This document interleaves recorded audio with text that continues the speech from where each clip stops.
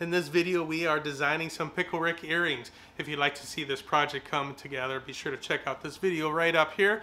But this video is all about the design.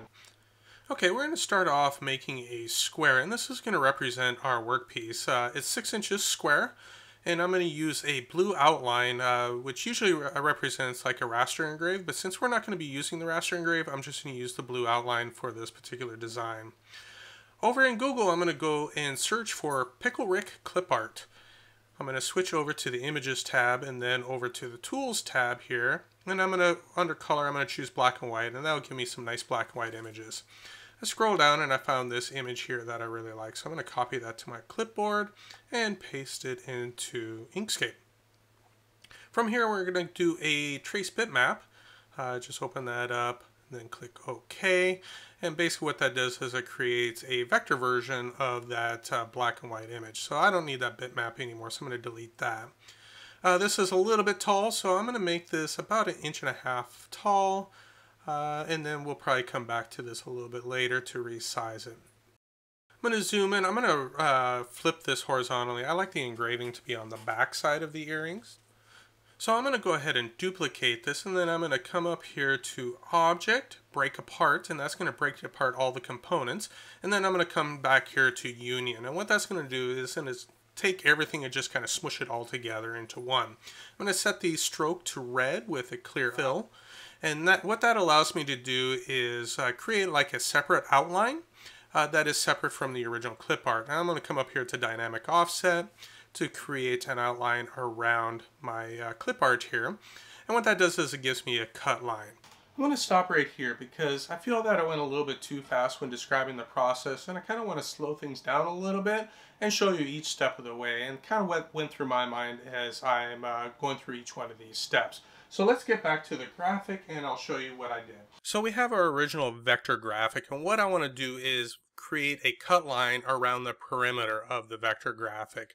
I'm going to take this vector graphic, I'm going to duplicate it, Control D to duplicate, and that creates a new copy for me, and I'm just going to set it to the side so we can see what we're working with. Now if I just set a red stroke to that, you'll see that it puts a stroke around all the black areas. And what that's going to do is it's going to cut that out, and I don't want that. I only want it around the perimeter. So the easiest way to do this is to come up here to Path, and then Break Apart. And what that does is it basically takes all the holes and turns them into individual closed objects. So if we take like this inside, we could illustrate that by just changing it to a different color, like this color. But it is a separate object.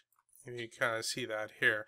Well, we don't really need those objects. Well, so what we could do instead is we could select everything, and then we could come up here to Path and Union. And what that does is it kind of melts everything together, welds everything together, so that it's only a single object. And if we zoom in now, we can see we only have the red stroke on the outside and none of the details on the inside. I'm going to set that fill to transparent, and I'm going to keep the red stroke.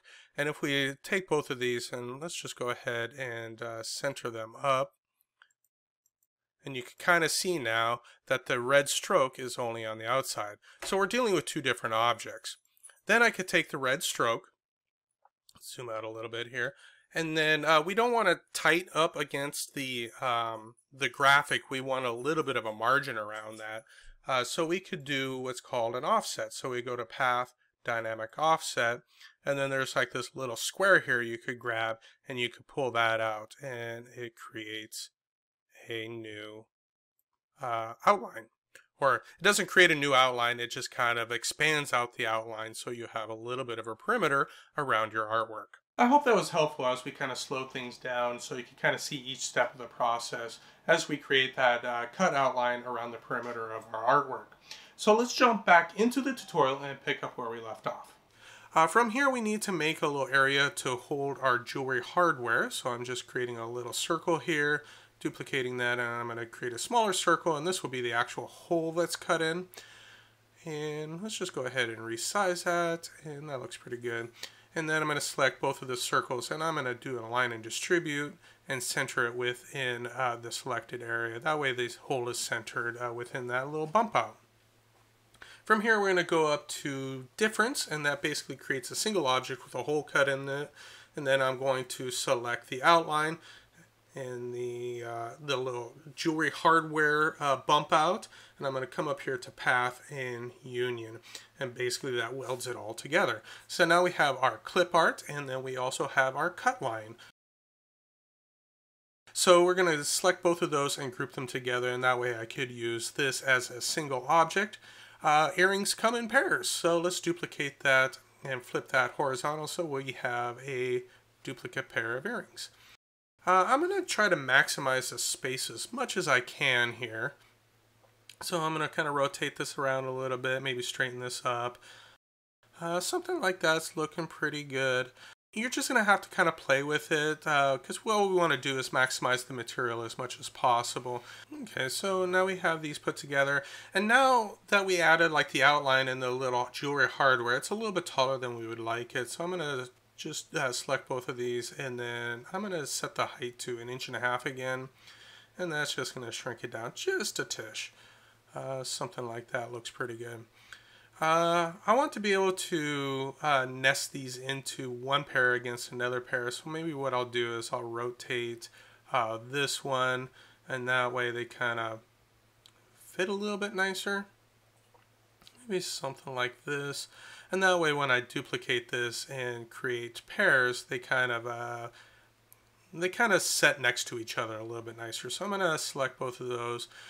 And then let's just start creating our pairs. So duplicate, Control D to duplicate, and we'll do 4 across.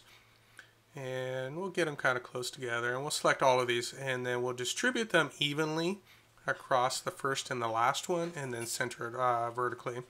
And then we'll duplicate this one. And we'll try to get each row put back in.